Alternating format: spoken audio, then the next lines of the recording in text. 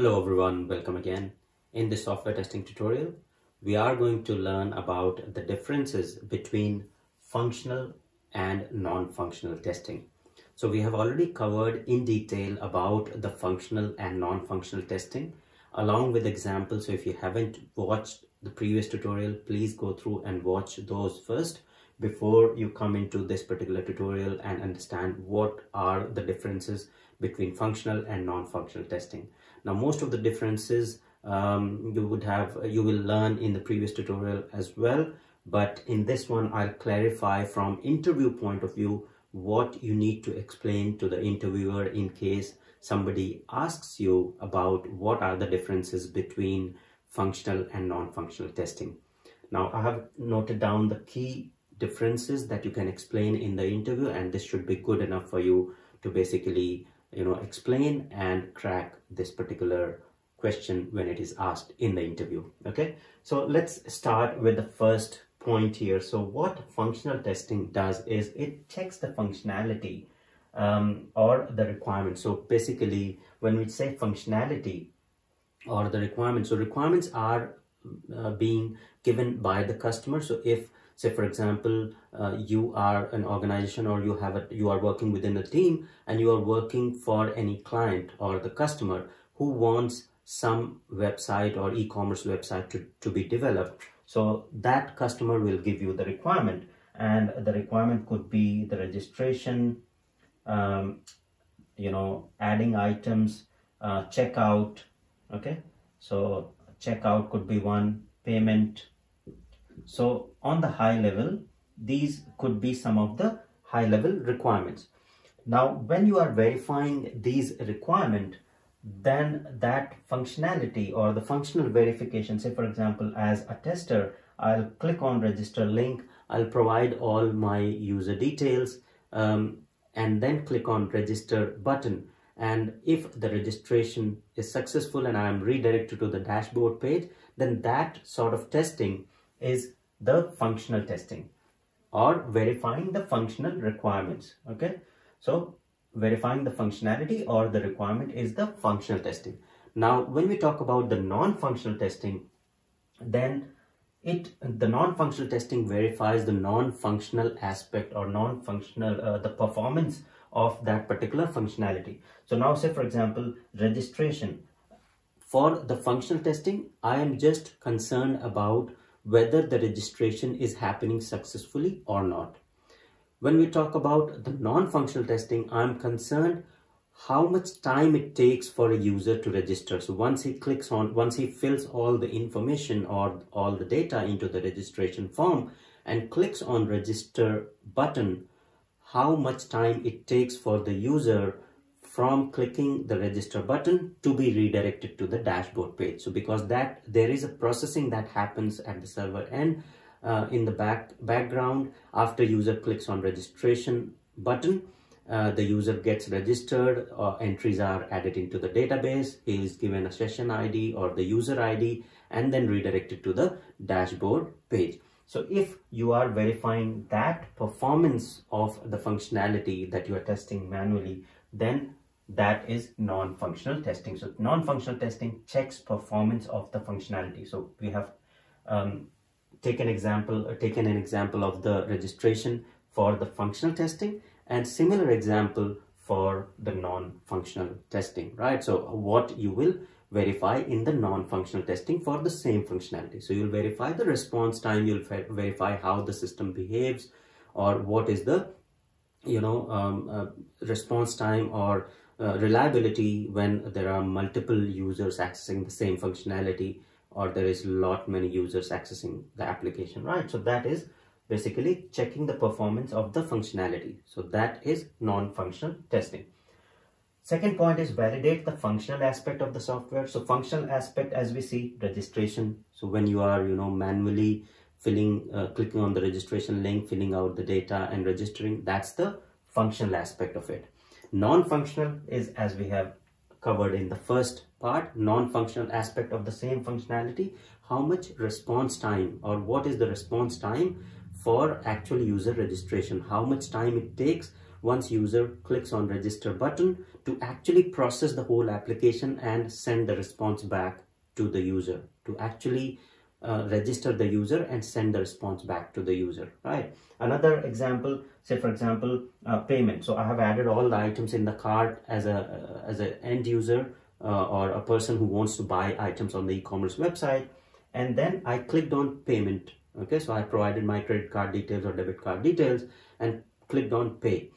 After clicking on pay, how much time it took to actually display me the message success, payment successful, and get me the order detail, right, or order number.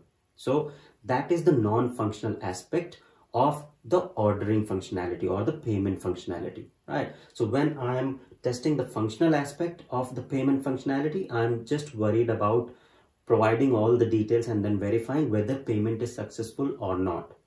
I'm not concerned whether the payment has been successful within 30 seconds or 1 minute or 2 minutes. But in the non-functional aspect or in non-functional testing, I am worried about, or I am concerned about, how much time it takes to actually perform that particular operation. Okay, so that is non-functional testing, second point. So it validates the non-functional aspects of the software. Third point is basically focus on user requirements, right? So the most of the focus on the user requirements. So whatever requirement, functional requirement user will provide you. So if I'm the end user or normal public is the end user, for example, in case of Gmail or Facebook, social media website, we end users are, or normal public is the end user, right? So based on market research, there will be, some analysis by the companies, done by the companies, and Facebook will implement those new functionalities. But if it is an organization who wants a software developed, then they'll provide the organization to the, they'll provide the requirements to the organization who is developing software for them. So in that case, if I'm the organization who wants software to be developed, I am the customer, I'll provide the requirement to the organization and they'll implement the software for me. So the focus on the functional testing is whatever requirement I'll provide for the software to be built. Okay, in case of e-commerce websites, so for example, I want user registration using email, that's one of the requirement. If I want user registration using Facebook, Google account as well, that's another requirement. So if in the functional testing, the organization will focus on the actual user requirement that I'll provide. So whether those requirements or those functionalities are working, whether registration is actually working. They are not concerned about the performance of the registration, right? So the third point in the non-functional testing is it focuses on the non-functional requirement or user's expectation. Now, NFRs, non-functional requirement and user expectation, this is important to understand when we talk about NFR. So when I as a customer provide the requirement, I'll provide the functional requirement, user requirement. So for example, registration using email, registration using Facebook account, registration using Google account, and then I'll also provide non-functional requirement for those requirements. So for example, for registration, I'll mention to the customer that for up to 5,000 concurrent users on my e-commerce website, I want the response time of registration functionality not to be more than 5 seconds.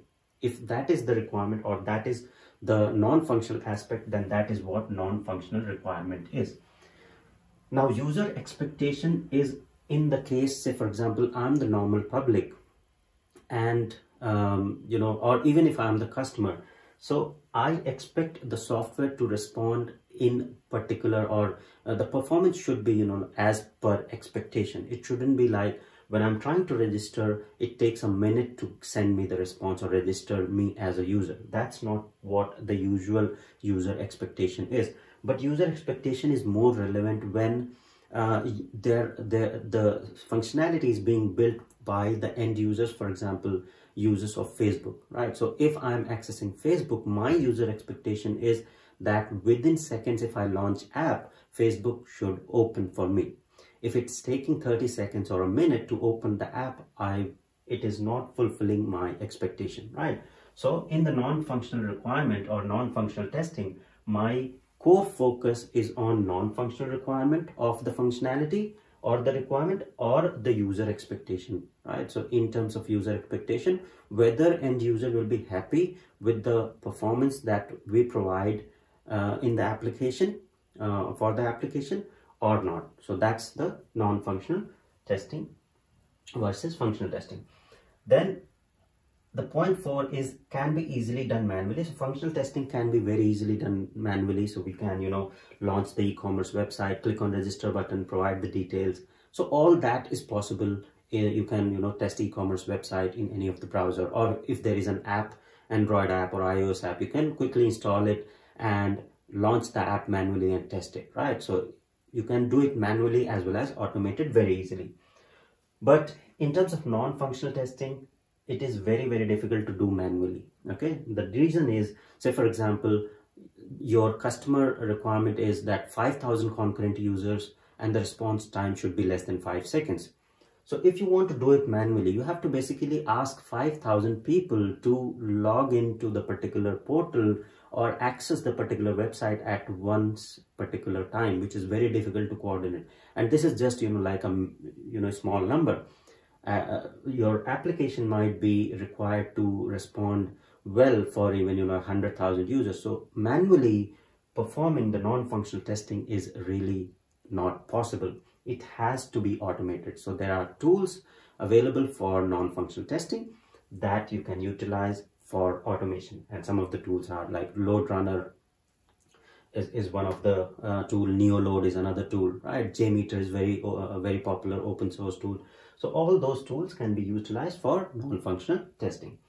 The last point is around explaining the types of functional testing and types of non-functional testing. So in functional testing, you have unit integration system, user acceptance testing, regression testing, and there are many more types of testing in functional testing. In non-functional testing, you have load, stress testing, spike testing, volume testing, and there are many more list there, but these are some of the common ones that you can explain, load, stress, spike, volume.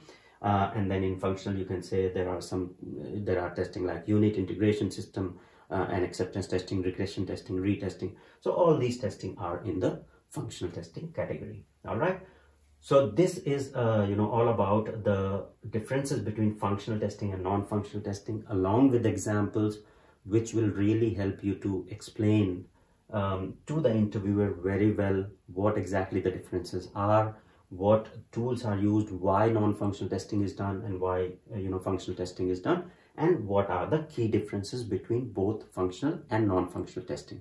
So that's all for this tutorial. Hope it was helpful. Please do share and subscribe, and thank you very much for watching.